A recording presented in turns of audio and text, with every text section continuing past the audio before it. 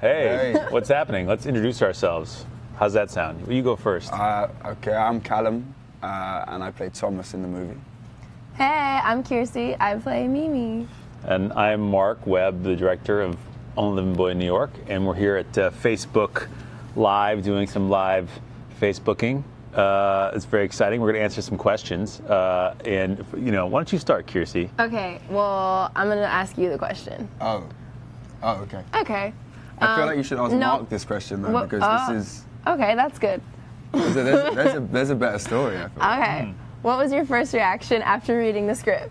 Now that I have pressure, I'm going to make up some kind of thing. No, it was, I read it many, many years ago. It was written like 13 or 14 years ago, and I read it before I did my first movie, 500 Days of Summer, and I tried to get hired, and they laughed me out of the office. They didn't think I was, that I had enough experience, and so they then after I was doing some other movies, I called back up, and they had sent me the script again, and I got it. Then I attached, and but my first reaction to actually answer the question that was asked was I loved the opening, that relationship between WF and Thomas, and like the idea that we could sort of complete each other's sentences, and there was that sort of warmth mentorish kind of relationship. And I wish I knew somebody like that when I was 22 years old. I was also, Was it the same? Was it the same script, or was it? Well, it was different. Like the ending we changed the ending. What happens with you guys? I don't want to ruin it for people. What happened in the original draft? Something else happened. Oh. Yes. So, which felt a little weird, so we changed it. Okay. Yeah. What about you? What was your first reaction? Oh, are we all answering? Yeah. I liked it a lot. Good. I liked it. Yeah. What was the reaction, though? What was it? Oh, my reaction was, I don't know. I feel like I was going through a lot of different emotions reading it, but I was thrilled, and I obviously, at the time that I read it, I already knew that you were doing it, so that was exciting. Yeah. Yeah. Oh. There was an added thing for sure with you being on it. Yeah. Oh, thanks. Yeah. My reaction was wow. When did you first read it? I read it maybe like June last year. Yeah. That's cool. Yeah. And then when did we talk? We talked in July. Yeah, so it was pretty quick after. Yeah. All You right. left me hanging for a bit. I did. Well, we had to go through all of our, our processes. Well, that's funny because you got left hanging first in the beginning. They were not letting you have it's it, all and they about left you hanging. Yeah, but you got a call like But that. I was just like, You're like, okay. cha-ching. All right, so what was it like working with a cast that has this much experience? That's a good question for you guys. It's kind of mad. I mean, I guess that those guys combined have like 150 years of work between them, and like you're working with big hitters that you've watched for years and years and years, and Jeff is obviously like a screen icon. Yeah. So it was a real beautiful. And you had a lot of head-to-head time we had with like him. a whole week of rehearsals, and then the first week was with Jeff. Mm-hmm. And then Kiersey came along, and then. Me all these years that I just been out here just working. Kiersey, the big heavy hitter. Yeah. 200 years. That was a good answer. Let's do the next question. All right, good. Wait, you don't want to answer that? Do we all have to answer all the questions? That's a lot. Do you know all of the lyrics to any Simon & Garfunkel songs? I didn't. And would you like to sing a little bit? No, I don't know all the lyrics. Shine, shine, shine. Tom.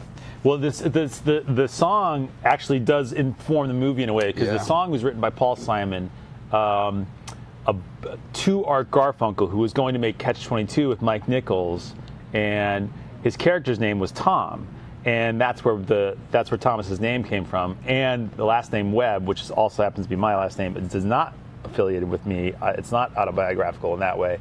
I have slept with my father's mistress. But still up.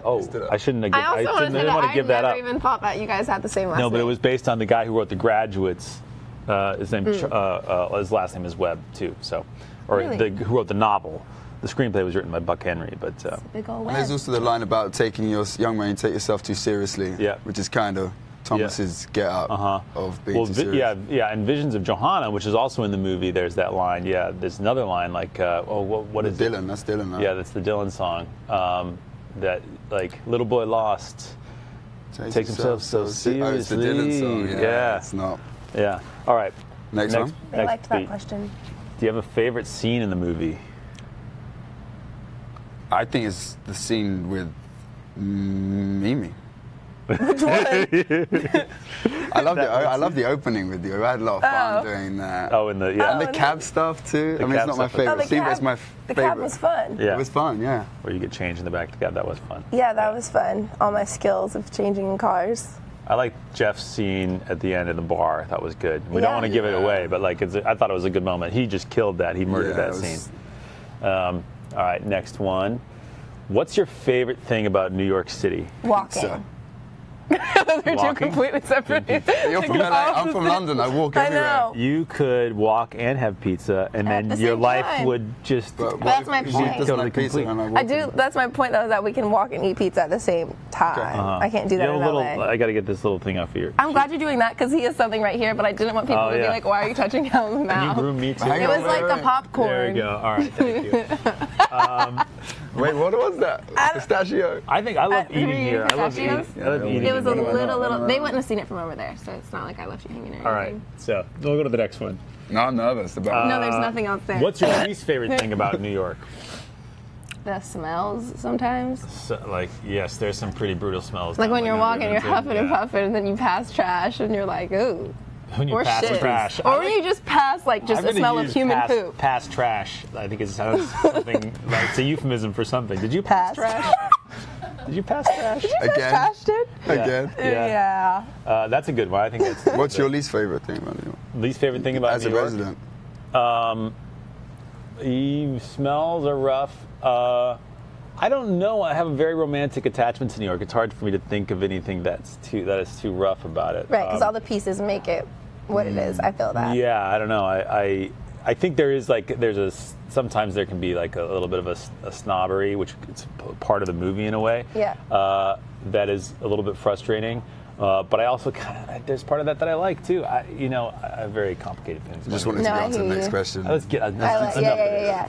If someone asked you to describe the only living point in New York as blank meets blank or X meets Y, what would you choose? I wanted to read it so I didn't have to answer it because it was too long. That's yours, Mark. I would say it is Milk Money with Ed Harris meets Step Brothers with Will Ferrell, and Okay. I don't know what it is. I mean, people. There is like questions. There is. Yeah, I think there's references, but I would get killed for making those having delusions of grandeur. Right. Okay. Yeah, by assorted people. If you were to describe them in 3 words, what would they be? Now we all have to do this. In one word each? No, three words. Well, that's cute. One word each. Okay. One word each. Young. It's got to go in. Okay. Okay. I'm making rules here. Okay, I got you.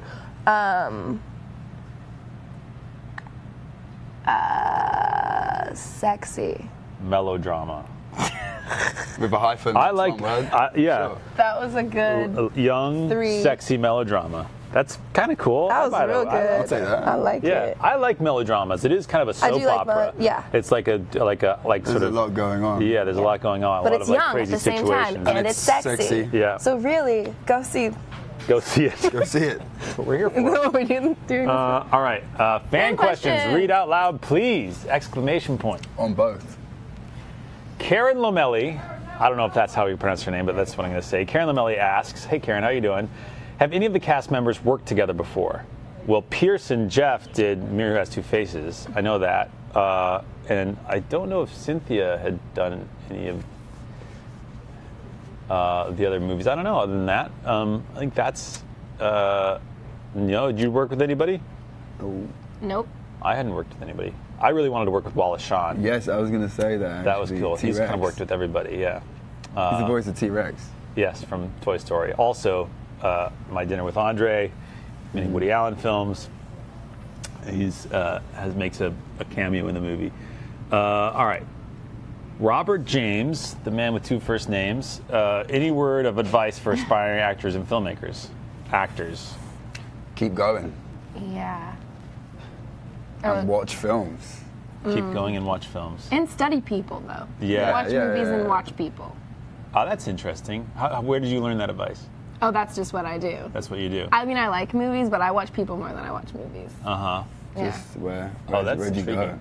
No, like, I think just because I moved around a lot when I was a kid, and so instead of, I just at one point was like, I don't want to meet all you people and make new friends, so I'm just gonna watch all from the corner instead. Lucky you moved around, because if you stayed in one place just doing that, you just have no friends. I would, just still be there. I would have just had no friends in the corner right now. No.